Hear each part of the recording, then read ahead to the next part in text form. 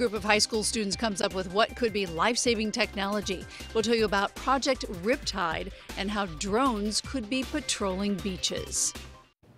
And it is a new way to keep your children safer at the beach. Good evening, I'm Ann Nyberg. And I'm Keith Coons. Think about it, drones could actually make the perfect lifeguard, providing aerial views to help swimmers who are drowning.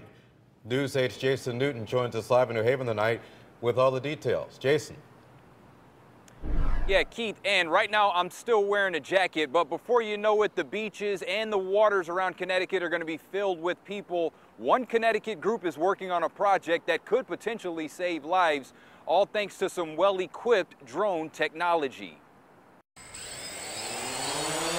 That buzzing propeller may not sound pleasant, but it could potentially save lives out on the water this summer. This drone is equipped with a life preserver that can be deployed with the press of a button. The idea behind this is simply to provide temporary flotation until the life-saving professional can get to the swimmer in trouble. With the help of some enterprising high school students from King Lo Hayward and Stanford, Bill Piedra invented Project Riptide, which is this life-saving drone accessory that can fly over a swimmer in trouble. A volunteer or a secondary member can get this flotation device out to a person in the water 500 yards away in less than 30 seconds. And as demonstrated in this promotional video, the drone drops a life preserver that automatically inflates when it touches water.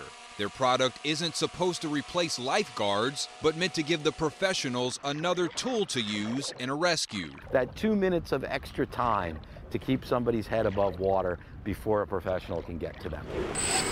And for high school senior Connor Murphy, it's allowed him an opportunity to get hands-on experience with engineering and programming. I think this is an awesome experience. I think I'm learning a ton on how the actual, you could say maybe inventing process or engineering process actually works. And there already has been demand for this product, as they've already made some sales, and they've also got phone calls from interested lifeguards all the way down to the Outer Banks of North Carolina. They've even gotten some international phone calls from those who patrol the beaches way down in Rio de Janeiro, Brazil. That's the very latest live in New Haven tonight. Jason Newton, News 8.